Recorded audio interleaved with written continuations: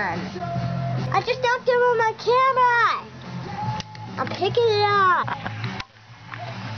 Sorry about that. Hi my lovelies. So I was trying to think of an introduction for this video, and then I remembered that little over a year ago, everyone was collectively making fun of Riley from Girl Meets World. Maya, I'm weird. I'm a weirdo. I don't fit in. And I don't want to fit in. Weirdly, I don't know, just how weirdly written she was. Down to like the speaking patterns of this character. And that goes for like a lot of the acting on the show. It was just weird acting. Not to be a hater, but like Girl Meets World has always been one of those shows where I look back on it and I thought it was weird. Like I kept watching actively, I think, until like maybe a little into season 2. Whenever that love triangle happened with like Lucas, Maya, and Riley, that point was where I stopped watching. I would tune in, you know, I wasn't a full-on hater, but I was like, something is weird about this, I don't know. And I wasn't too like far off for thinking that, because looking back, there's literally a communist episode, there's an episode where somehow we're supposed to think this college guy is like the bad guy for not wanting to date Maya, who's like 3 years younger than him. I like you. Dude, what is wrong with you? She's 3 years younger than me. Sit down. But I feel like the lessons in this show were just kind of weird. Like they were obviously trying to get something across, but like a lot of the time I feel like, or some of the time, it just wasn't landing. But hey, I guess they were doing something right because they didn't get canceled for quite a while. But the best way I can explain what we're gonna talk about today is like, you know, when you look back at a kid's show and there's like an adult joke or like just a joke or something in general that you didn't understand or like you found confusing, and then you watch it back and you're like, oh, I was so innocent and oblivious. This is that, except for What the fuck? this is like when I remembered the episode of the Powerpuff Girls that introduced us to Bunny. That is like incomparable, but like I couldn't think of another example. What I'm getting at here is basically amidst the whole Bully Riley Matthews challenge, Bully Riley Matthews trend, I cannot word. It just kind of dawned on me that this episode existed. It's basically where we find out Farkle is autistic, and he tells his friends about how he got tested for autism, and it is just so ableist and it's written so badly. The fact that looking back, it was probably a lot of kids in my specific generation's first time knowing of autism, and that was what they were exposed to. Awful, awful writing. And the fact me, as an autistic child, watched this episode, like not even fully, I guess, grasping what it truly meant to me at the time, but I watched that and I'm in his shoes and they treated him like that, and it's just, what were they thinking of the other, you know, thousands, millions of autistic children that watch this show? What were they thinking? And if they had more of a grasp on what that meant to them, like how did that affect them? I've seen a tweet where someone said it just felt like an Autism Speaks like campaign or like commercial, and I just feel like that's the best way to describe it. I wasn't even planning on filming a video this week, but this video has actually been in my notes app since this trend of bullying Riley Matthews in 2021, but I saw this tweet on my timeline this morning. It read, "I blame Girl Meets World for making people think that being diagnosed as autistic is like the worst thing in the world. I will never forgive them for treating it like a disease." And I just think that describes it just so well. Like, that's what it is. So in preparation for this video, I obviously had to rewatch the episode, and it was...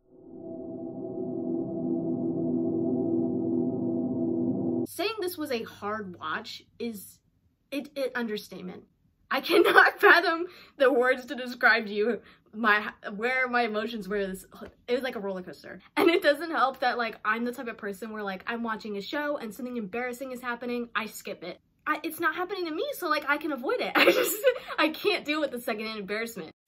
So we start off in Corey's class, and he's, you know, teaching as he does. He starts off this conversation about geniuses and has some like stuff written on the board, like names. I think Einstein's on there. But Farkle immediately says like he doesn't know about Belgium, but like once he knows about Belgium, he's gonna know everything and his name will be up on the board. Everybody, it's happening right now. On your desk, Farkle's gonna blow. I know everything except Belgium 1831. And once I know that, I'll know everything, and then my name goes on the board with those 3 idiots.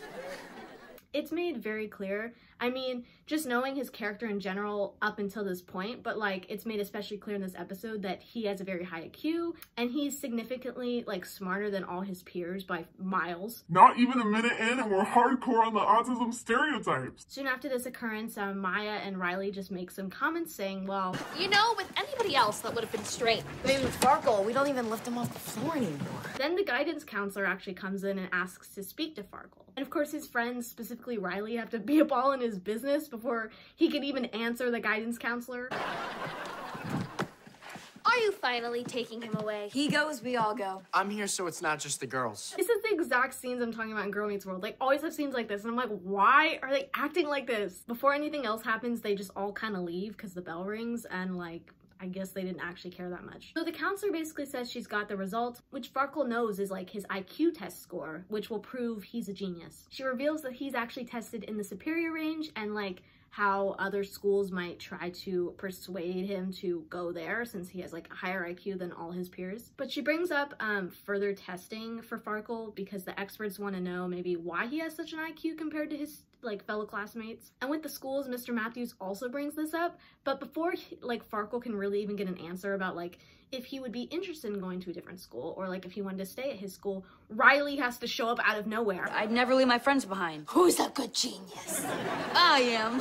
Anyway, we cut to the gang at Topanga's. They are throwing like a Farkle genius party, which his parents actually threw for him. Farkle's mom says in her hand she has the answer to if he's a genius or if he's a real boy, you know, making a joke on he's a robot because he's so smart. I don't know why, but I expected her to fully like read out his like diagnosis. Like they'd even jump into it that quickly. This episode just started and they're like 25 minutes long. Soon after this, they're talking about their joke they have where like Farkle is married to both Riley and Maya. Hey, I want some of that. Yeah, Farkle, you love them equally. Marry them both. Wouldn't that be the genius thing to do? See why I keep you around? And like, I wasn't following. I don't really care. That's not what we're here for. As Maya's asking for any objections when she's like fake marrying Riley to Farkle, Smackle walks in and Riley proceeds to immediately go up to her and hug her. Even though she's like visibly uncomfortable with it, all Riley does after noticing this is she says, Still having trouble with the hugging thing? Still having trouble with the hugging thing, aren't you? and Smackle is actually another autistic character in this show,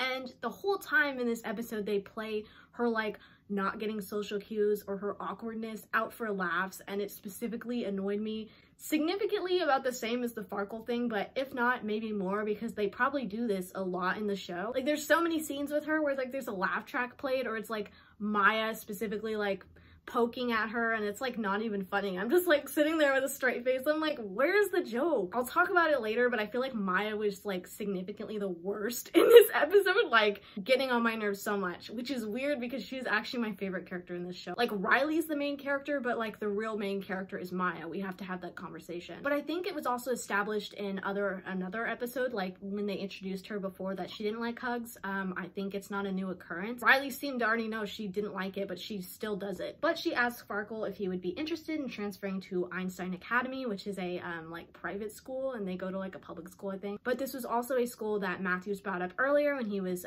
talking with the guidance counselor and Farkle. I also can't tell if I'm overthinking this one, but like there's this ongoing joke with like she'll tell Lucas like stop hitting on me, and it's like there's a laughing track and I'm like, why are we laughing? I'm here to ask you to consider transferring to Einstein Academy. That's not happening. Stop hitting on me. I don't know if the joke is just, I kind of feel like the joke is like that he would never be interested in her, and that's what it feels like, but like I genuinely can't tell if that's the joke or I'm just missing it. So if I'm like overthinking that, feel free to tell me. Anyways, the next day and we cut to Matthew's class yet again. He's talking about the geniuses, and Farkle's name has now been added to the board of geniuses. He gets into the IQ test and basically goes on a tangent about labels. Basically how the IQ test is just giving you a label and how you really shouldn't feel the need to like live behind a label just because it'll get in the way of who you are. We can kind of see already the direction this is going with like the out of context clips I've seen and just my memory of this episode even before like rewatching it. Lucas actually points out that if you get called something enough, you'll start believing it, in which Matthew says to believe in what you contribute to others. It matters not what you've done, but what you do with what you've done for others. Towards the end of this tangent, the guidance counselor comes in again wanting to speak to Farkle. The guidance counselor simply says that she just wants to talk to Farkle again and like doesn't even go into detail, and he just leaves and he's like, okay, like doesn't even care. But everyone's face just gets really sad, and then there's like sad like transition music and it just fades. Like, I need a moment with Farkle. Okay. Farkle?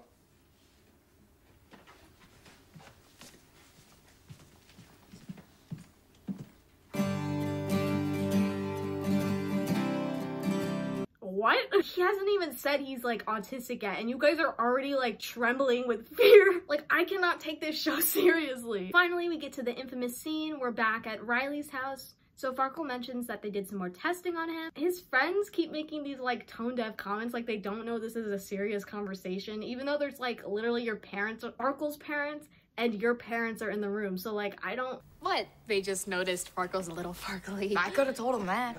And Matthews further explains to his daughter that they noticed some behavioral traits in Farkle that warrants a more specific kind of testing. And it really only gets worse when Farkle finally like lets the cat out of the bag. I'll just let this scene, it's self-explanatory.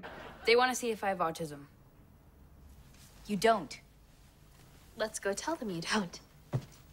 I might have a type of autism called Asperger's syndrome. You don't. Like, why are they acting like he just said he's terminally ill and has like 5 days to live? It's certainly not helping their case that like an outdated term is being used this whole episode. I'm just gonna say autistic because like that's correct. Farkle further explains what autism is, and his friends just proceed to reassure him that he behaves like a perfectly normal person, implying, you know, overall the stereotypes of like autistic people not being seen as like people. Farkle's dad even implies the results from today's interview will tell them the diagnosis, but Farkle just seems pretty sure that this is something that really resonates with him and makes sense. When I saw this scene for the first time in like years, it had my jaw on the floor. But just the fact that I watched this as a kid, and so many other kids, like as I said before, this in like, I guess my age group, this could have been their introduction to autism, and this isn't even like, not even near correct. It's awful. Like, it's so bad. It's like, bad is an understatement of how awful this is written and how badly they react to just how ableist it is. From their reactions to like the outdated term to like the stereotypes, it just like keeps getting worse. But I'm honestly not too surprised that, again, this is a Disney show. Of course it would be Disney to normalize like an ableist reaction like this. And the fact as the show progresses, they just kind of mask a lot of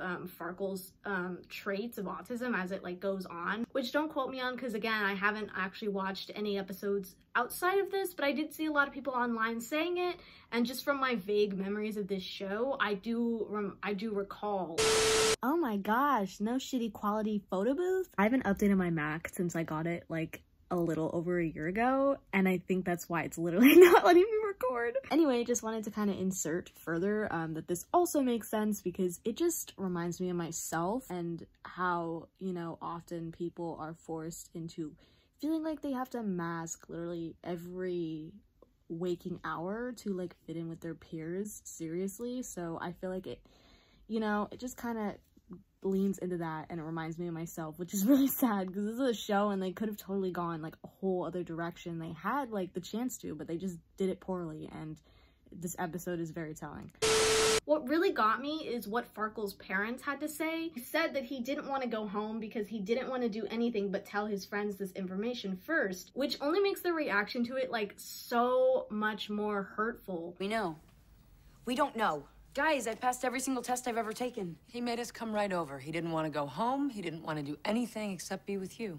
Like, he trusted them with this and immediately wanted to tell them because like they're his best friends, and they just were so ableist to him. The next scene we cut to is the group in Riley's bedroom, where Riley is like comparing Farkle's situation to Maya's immediately for some reason to make him feel better. You got stuff. Look at this. This is a bag of cats. Okay, there, little helper. Lucas starts Googling like traits of autism and like reading them off, and Farkle just like says he relates to literally everyone. With each trait he reads off, Riley and Maya are just trying to prove him wrong. For example, he does his infamous like, ha.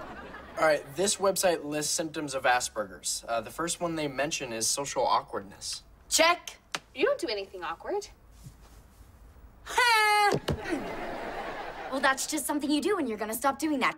And Maya immediately grabs him and is like, he's gonna stop doing that. This just continues on for the rest of the scene. Farkle just feeling Like he's having to prove to his friends that he truly feels like that this is his label. His friends, mostly Maya, having the same reaction of like, nope. After this, the gang goes back to Topanga's and Farkle asks if they'd be mad if he switched to Einstein Academy. And Smackle comes in and Riley immediately hugs her again, despite knowing damn well. Anyway, she brings up how she gave a tour of Einstein Academy to Farkle, and her interest in Farkle clearly is like played for laughs, which his friends are also playing into in this scene. Actually, Farkle seems to be the only one not playing into this joke the whole time. Nor am I really interested in the consumption of a frozen treat. What are you doing? What is she doing? Who do we call? I believe she's winking at me. But Smackle and Farkle end up going outside and just like having their own table, in which Farkle tells Smackle the same news he told his friend. I may have a form of autism. Really? Asperger's syndrome. This may be too much for you. I understand if you wish to leave. I would never leave. This doesn't scare you? Not at all. Only she has a completely normal reaction. Like drastically has almost no reaction, is like, oh, okay. Later, Smackle actually shows up at Farkle's school to kind of, she said she wants to observe his environment since like he came and toured her school. We get the same stale old jokes with Farkle's friends. You have to stop. It's never gonna happen. Lucas, take a hint.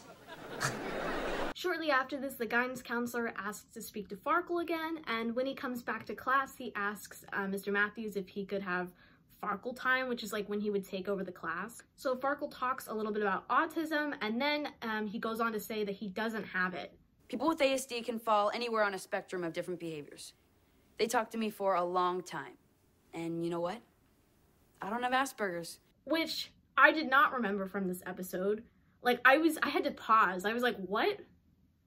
We went through all of this reassuring, and Farkle having to prove himself to his friends and feeling certain that this was something that he connected to, and then he just doesn't have it. He exclaims that he's simply Farkle, and we go into the same type of lecture we had earlier with Mr. Matthews about labels and how they shouldn't define us, and how specifically the only label you should wear is your name. Throughout this conversation, Smackle, who is there to see Farkle and what his school is like, finally just says that, you know, he's at the place he belongs. These lessons are important even if they're not in textbooks. Farkle, you are where you belong. I, on the other hand, should leave. But the scene after this is Riley and Maya and Smackle in Riley's room. Smackle basically kind of opens up about how she feels Farkle doesn't want her anymore.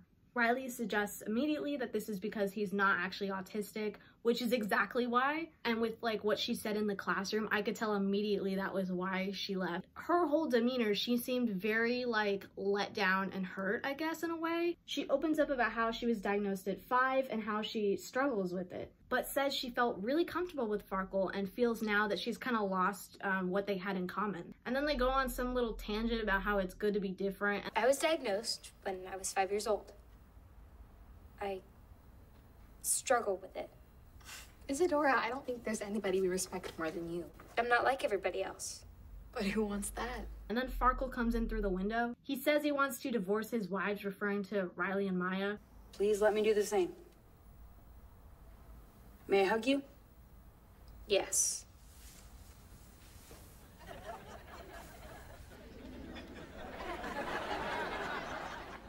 I don't like this at all. I know. Don't stop. Okay. And then the final scene is Smackle with the gang at Topanga's.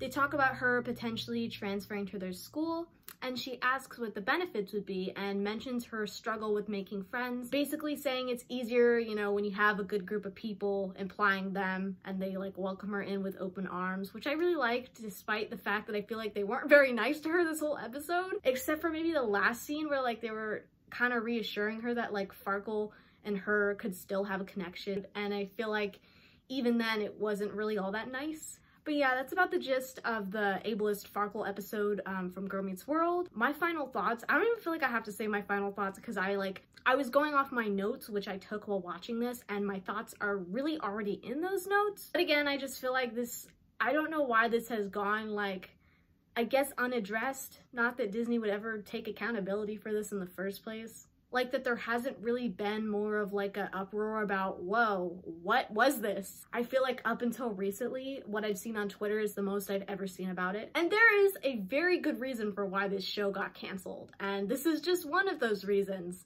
But yeah, I hope you guys somehow enjoyed this video. Comment down below if you remember watching this episode and, you know, what your thoughts are on this, honestly. Or maybe not, because I feel like the wrong people are gonna find this and tell me that I'm wrong when they're like literally neurotypical. And I will see you guys in my very next video.